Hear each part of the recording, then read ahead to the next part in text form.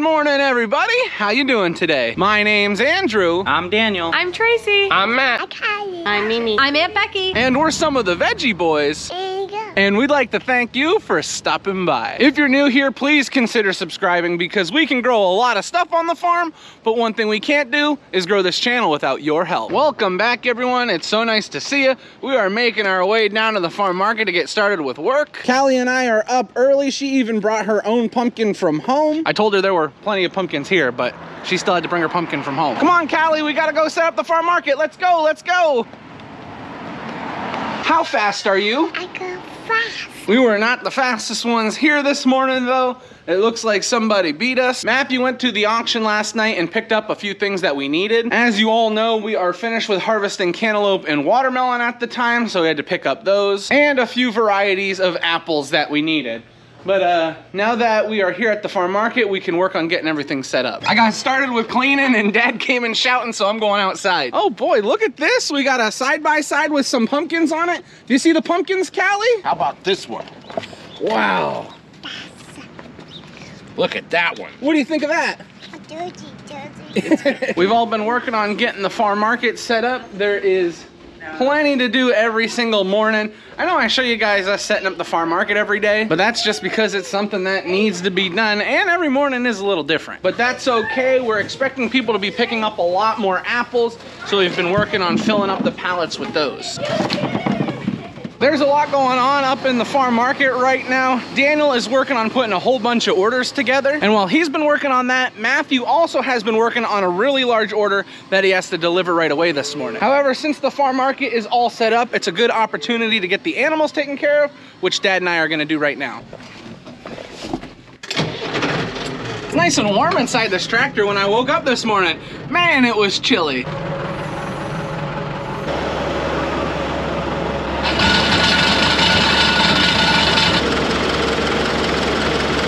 You know, personally, I would have liked if it was a little warmer these next upcoming days. However, this cooler weather that's coming out of the north is protecting us from that big hurricane off the coast. If that hurricane came in, well, that would not be good for many reasons, but probably the biggest reason is the amount of rain that it would dump on us. All that rain would definitely put an end to some of our crops, the tomatoes, for example. However, because we have this large mass of cool air hanging over top of us, it's gonna make sure that storm stays off the coast, and we should be okay. However, this cooler storm from the north also seems to be bringing rain with it, so we just can't win. It's just gonna be wet and sloppy.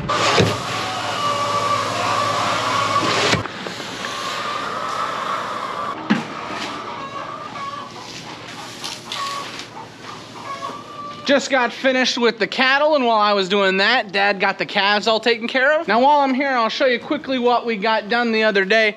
This whole back section and this side of pen, we got completely cleaned out. I don't know if it's just from how wet it was or what the deal was, but it was getting sloppy back in there, and we just felt it was a good idea to get it all cleaned. We've been talking recently about how we could upgrade the barn, and we do have some building plans in the near future. I don't know necessarily what we're gonna be doing. We still haven't finished talking about it yet, and you know, once you're in the talking stage, that's a pretty big deal. But anyway, we're just gonna get the rest of the animals taken care of and then on to the next job. Dad and I are getting baskets loaded on the side-by-side. We're heading out to pick. But I got a bigger question. What's with all this mess inside the side-by-side? Callie was running in mud puddles this morning. I don't think Callie was driving. I think it was you. She was saying, pop up, go, pop up, go. Well, I guess what are you supposed to do but hit the puddles then? That's exactly what I did. Now the first thing we are gonna be picking today is red beets. Now this is not our first, but our second planting. We wanted to come through the second planting and get some of them pulled before they get too large.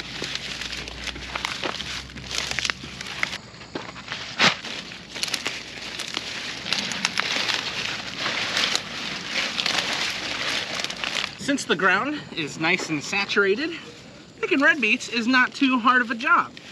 The roots are not too deep into the soil, and the soil's soft enough so that you give them a little tug, they pop right out. So we're just trying to make sure we don't pull any that are too small, but this is the size we like.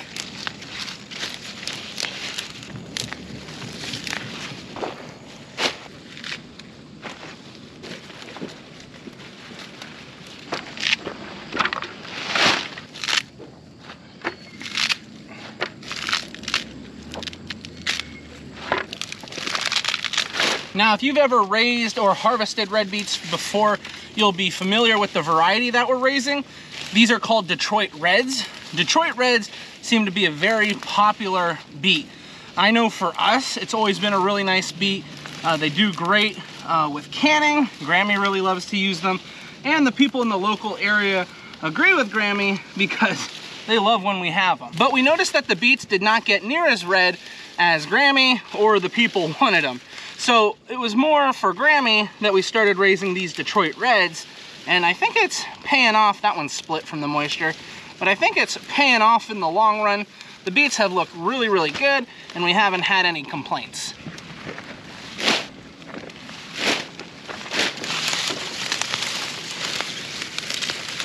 I don't know, Dad, that looks like a pretty good pile of red beets. Yes, it does. I'll have them cleaned up in no time, though. What are you saying? I need to keep picking? Yep, get back to work.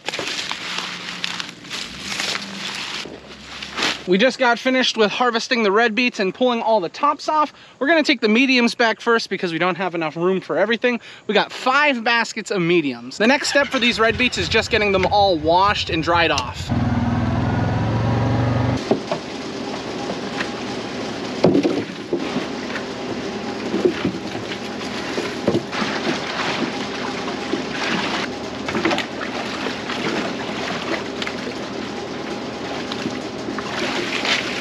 All the red beets have now been washed and put onto the dock.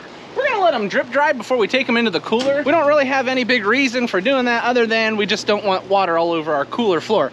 Don't want anybody slipping. We need to go and do a little bit more picking, and all we know is if we didn't get out of this parking lot soon enough, we would have been parked in, so we gotta get going. We've made it out to the next thing that we're gonna be harvesting, and that is white corn. I don't know what is going on this year. White corn is usually not as popular as it has been, but we have to pick every single day, which is crazy for us. Might be a little selective, I think. The other blend.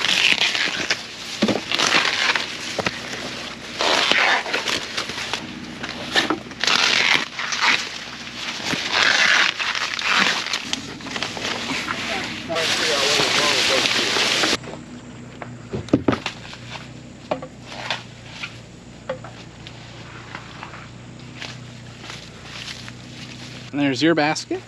And there we have a full side-by-side of white corn. That should make everybody happy because they have been picking up tons of the stuff. Andrew, they haven't been picking up tons. They pick it up by the dozen. Oh, my bad. Sometimes just by the ear, Dad. Maybe by hundreds. Ow! That ear sounded like it was past its prime. It's almost done.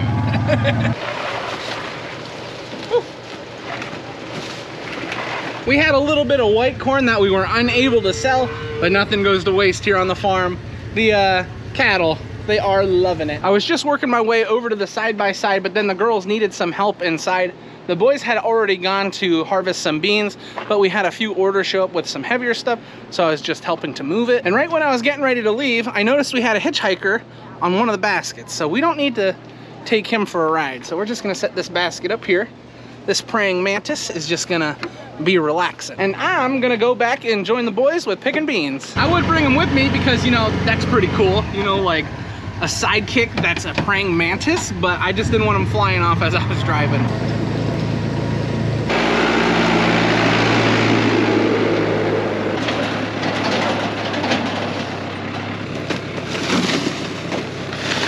Looks like the boys have got some of the Italian flat beans harvested and some green. Now, I wasn't here for the briefing on everything that was gonna be picked, so I don't know if they're getting more, but I definitely know they're gonna be getting some yellow beans, which is what I think they're picking next.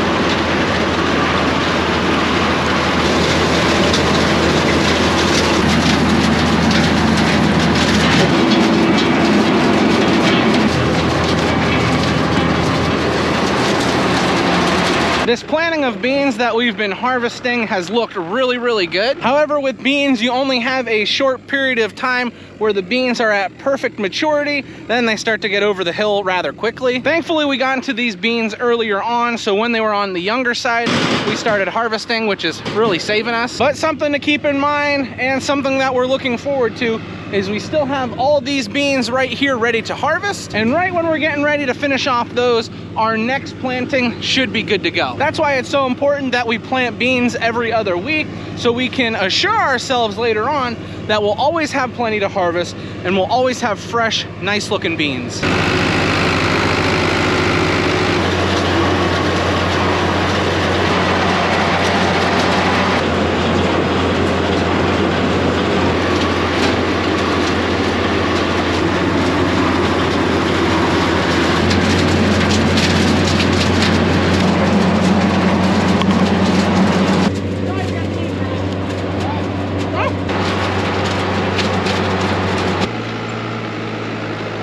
I gotta say, some of these green beans here just absolutely look phenomenal. Can you say something is absolutely phenomenal?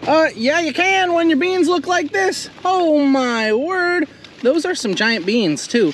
That's what we like to see. Now looking good is half the battle. Tasting good too. Now that's important. Now in our local area, beans are very popular, but the amount we raise can sometimes be too much when a planting is really nice. We have in the past took beans to the auction. In past years, it's worked out well for us. This year, we were getting boxes of beans going for $2.50 to $3. We weren't getting that. They were selling them for that at the auction. And when it comes to all the expense, it's not worth the time and effort to take all those beans down there. So if there are beans that we can't use, we usually end up giving them to someone who really appreciates them, like the cattle. But this is what we got today. Some beautiful yellow, flat, and green. Now you haven't seen much of Daniel today. That's because he has been out mowing down all the clover that we underseeded into our wheat ground. So we don't really look for too big of a harvest in fall. We're gonna benefit more from this clover in spring, but cutting it now really benefits us too. The clover is gonna help out a bunch because one, it adds a lot of nutrients into the ground. So whatever we plant here after our initial harvest next year is really gonna benefit from that. And then the twofold way we benefit from it, I guess, is that it's a cover crop. You know, it's gonna protect the ground over the winter.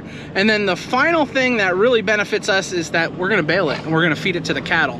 So those three things really help us to appreciate that underseeding the clover into the wheat only benefits us. Now it does add an extra degree of work because we've got to plant it, we've got to bale it, you know, there's a lot of upkeep that goes into taking care of that clover. But I just think the extra nitrogen it adds to the soil, the extra nutrients, that alone would be enough for us to do it.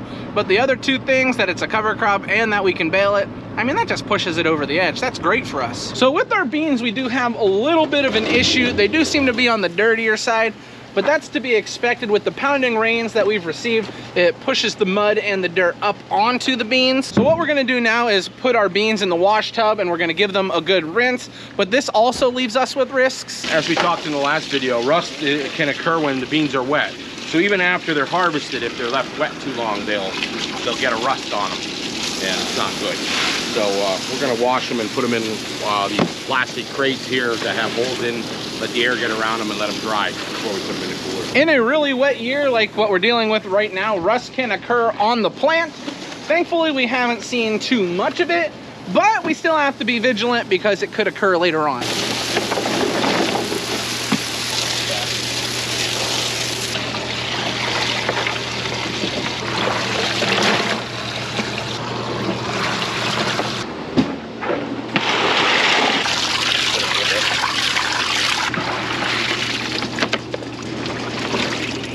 Beans are now all washed. We just gotta let them dry off. And it's perfect time because it is now lunch. So for lunch today, it looks like we're having chicken patties and salad.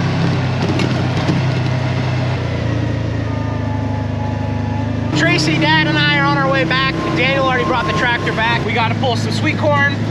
Andrew's helping Lauren with something, so he couldn't be out with us. So we grabbed Tracy. Tracy's gonna drive the tractor for us, so that's exciting. Always good to get the girls out of the farm market for a little bit when we can. We pulled white corn today, but now we're running out of our yellow and white corn, our bicolor. So we're trying to go get some of that pulled before we get on to picking everything else we need to get done today.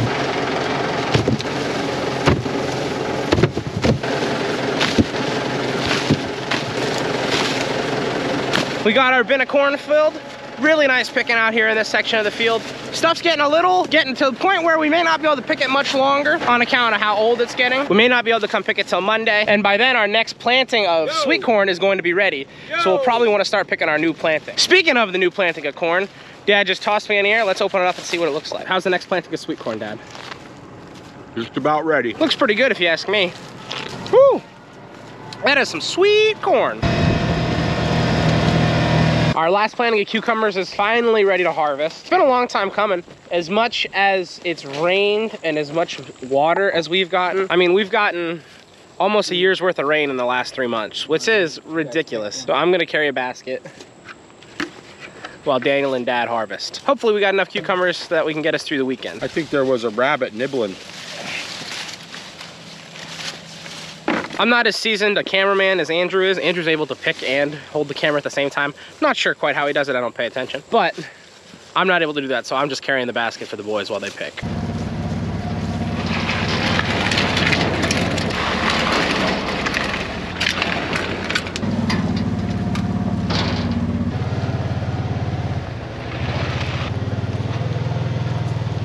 On our way back to the farm, we got 11 plum tomatoes and 9 cucumbers. We can't count, so we got 11 tomatoes and we got 9 cucumbers. Jake's sleeping on the job as usual. Hasn't been doing a good job this year, that Jake. Anyway, it only took us about an hour to get all this picked, so doing good. We're gonna get it back, get it washed, and then we'll get it put up in the cooler or out on the porch for the canning tomatoes.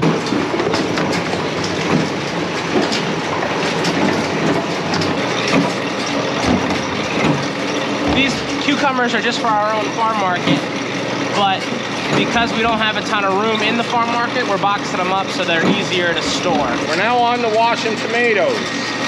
We like to run them through the washer this time of the year, especially now with all the rain we're having. Some of them got a lot of waterlogged, and the washer makes a mark on them so that we know those won't keep. So we'll sort through them and sort them by color. Right here you can see that won't keep. So that's gonna go for the cows. Cows love tomatoes.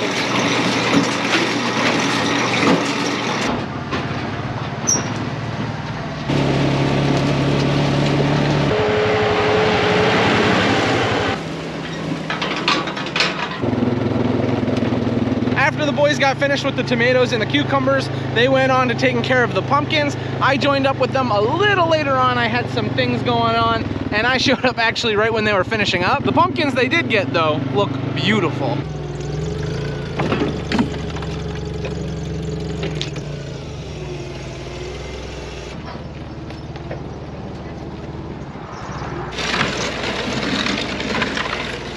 We're back in the farm market, and it smells so good. What'd you make, Grammy? Salsa? Mm-hmm. And then what are these? Peppers? Yeah, hot cherry peppers. Ooh. And what are you working on now? Apple dumplings. Oh my goodness.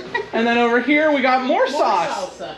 Oh my word, Grammy has been busy. Look at all those jars. That was from today. Ay, ay, ay. We are now all closed up on the farm. We had a really good day. Got a lot of stuff done. I know for dinner tonight here at the farm, I believe they're having breakfast for dinner. All I heard was eggs, bacon, and grits. Oh, eggs, bacon, and grits. Hey, if you've made it this far into the video, do me a big favor. Don't forget to like the video. Also, we're trying to hit 200K subscribers before the year is over. So if you're new here, please consider subscribing. Another big question I've had is, why haven't we been eating at the farm? I said things weren't gonna change too much. Well, I'll tell you why later on. But there's a good reason. I am now home and dinner is all ready to go. Lauren's got me taken care of good tonight. She made hibachi.